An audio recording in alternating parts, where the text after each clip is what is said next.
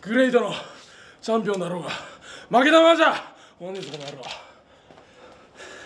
藤田も言ったけどな、新日本のヤングライオンとして一プロレスラーとしてグレートに負けた借りは絶対返す。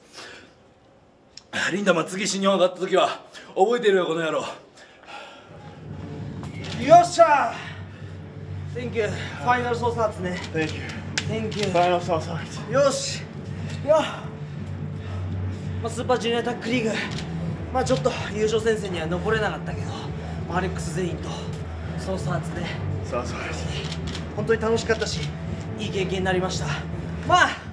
一旦新日本プロレスに上がるのは、今日で最後だけどもね、次があるのかわからないしいつになるかわからないしもうないのかもわからないけど、新日本のファンにね、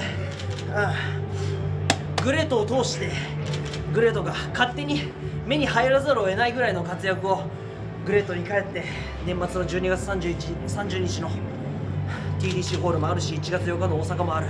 どんどんグレート GLEAT チャンピオンとしてステップアップしてプロレス界に勝負かけに行きますから、とりあえずスーパージュニアタッグリーグ新日本プロレスありがとうございました。 Thank you, LINDAMAN. Thank you.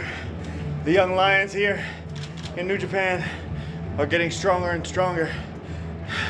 But Oiwa, Fujita, you're still just a soup and a salad. You're still just a starter. You're still just the first course. Because I got a lot left to do here in New Japan. I'm here because of all the support that I get from the audience, all the support that I get from the New Japan Pro Wrestling fans. And not being in the finals today is not ideal, not even a little bit. So, the next time you see me, there will be more sauce, there will be more flavor, and there will be more of the New Japan Pro Wrestling locker room, the New Japan Pro Wrestling roster to be eaten alive. Itadakimasu. やり残したことはまだまだある。次来る時はグレートさせてもらうからな。